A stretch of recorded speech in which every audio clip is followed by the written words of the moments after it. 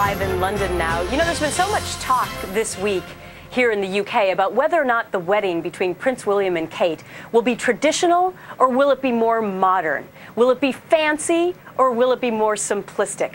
Or will it be a combination of the two? Guess who I have with me? The wedding guys, Matthew Treadle and Bruce Vassar, and they're going to know all the answers to that stuff. Good morning to you guys. Good morning. Good morning. So will it be traditional or modern? It's got to be both. And that's what's very interesting. You have all of the pageantry that's going to happen, but for a lot of reasons, it's very simplified. Even some of the decor elements, the flowers are more natural, which is very interesting. Doing the trees, which in the Abbey are going to be spectacular, but really more of a garden feel, which you don't necessarily think of for a royal wedding. And yet it will be traditional, Bruce, because she's going to come into trumpets. Right. The thing about Westminster Abbey is it is basically the Queen's church. So everything that goes on in the church is going to be very traditional. Just like the song that she will enter in on, I Was Glad, is also the song that the Queen came into the Abbey on her coronation day.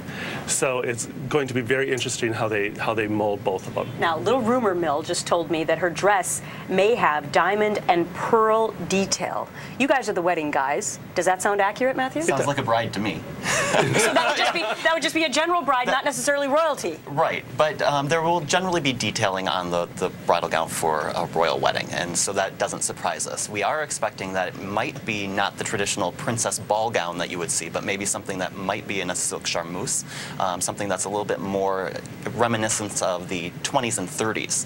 Very classic, like Grace Kelly. Right, and since there's been so much talk about whether she'll have a long train or she won't have a long train, if she doesn't, we predict that she'll have a very long veil. Very interesting. We'll see if your predictions prove true. Now, earlier I was showing on the iPad that they released the program, and they had a very casual photo of the couple at the end, a very beautiful photo, but very simplistic and very modern. So it seems that they are mixing the formal with modernity, right? They've really made everything really approachable to everybody, and with technology now, we've seen that as well. To be able to look at the program on an iPad, I mean, how great is that? And a collector's item, no doubt. But also, you can text your gifts. Right. Because everything's going to a charity, that's where they want them to go. You can text your gifts. Right. Who would have ever thunk that with the royals? Well, and I think that Prince William is moving the monarchy forward again. I mean, look at what his mother had done, and look at where he's actually moving it to being even more approachable and being very much in the line with what the public expects.